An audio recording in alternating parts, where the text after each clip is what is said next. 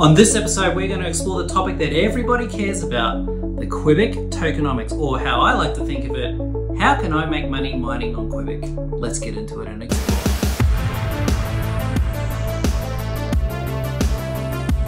Understanding the tokenomics of the Qubic protocol is a little bit of a brain bender, but hopefully after this video, it makes a lot more sense. So let's talk about it. As you probably know from my previous video, the Qubic network uses a proof of work system that they call useful proof of work. Now, useful proof of work simply means that instead of solving arbitrary difficult problems like on Bitcoin, they actually solve real world problems to help train artificial neural networks, which is actually pretty awesome. But anyway, what we're talking about today is how they go about compensating people for doing that. Within the Qubic proof of work system, we end up with like a two-layer model for solving the proof of work problems. First of all, we have the computers, which are like super nodes or super hosts for the network, and they're responsible for running the network.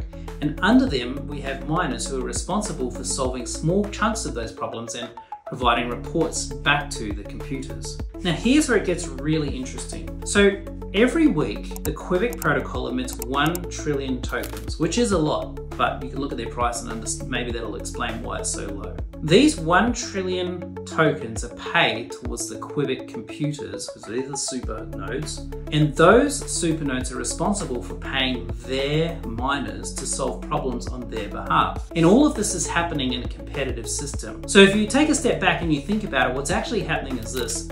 Qubic requires artificial neural network problems to be solved for proof of work, tick, and they do that by paying their super nodes to solve it on their behalf, tick, but those super nodes can partner with miners all around the world to distribute them out, and this is all competitive, so the computers are incentivized to basically find the best miners on the planet to contribute those problems back to them so that they become the best computers of the 676 and they keep getting their rewards. Hopefully that made sense. Now this can get really interesting because those computers, you can literally just go onto pools and join them and get involved. So these computers are actually responsible for building their entire network of people to solve problems for them. I think it's actually kind of brilliant, and I'm really interested to see where it goes. In terms of understanding the numbers, here's some of the numbers on how that actually works. So the Qubic protocol releases 1 trillion tokens per week. Now, if there's 676 supernodes and 1 trillion tokens, that means that the maximum amount that a node can receive is 1.479 billion tokens per week. At today's prices, that's around $2,200 US.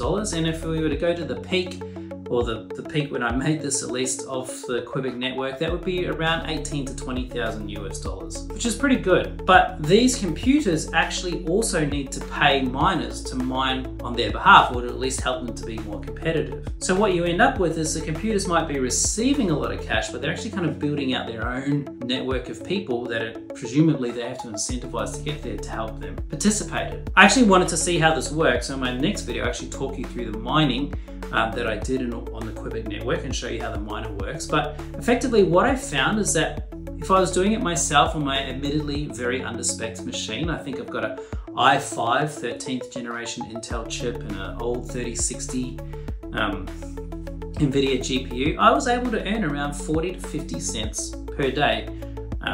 And my electricity costs were only about 12 cents a day. So it was definitely slightly more than breaking even. But it'd be interesting to see how this works in the real world, because the tokenomics at the current price don't really work out. I mean, they're kind of talking about $2,000 to $3,000 per week, but if you look at the requirements for a computer, they need like 500 gigabytes of RAM, and now we're into the hardware discussion, which has nothing to do with the tokenomics. What we end up with is the tokenomics being as follows.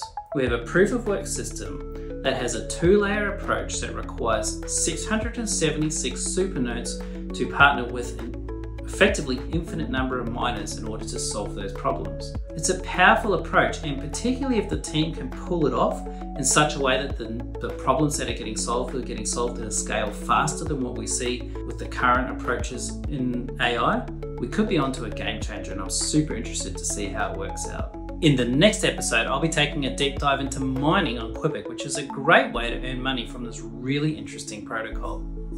I'll see you there.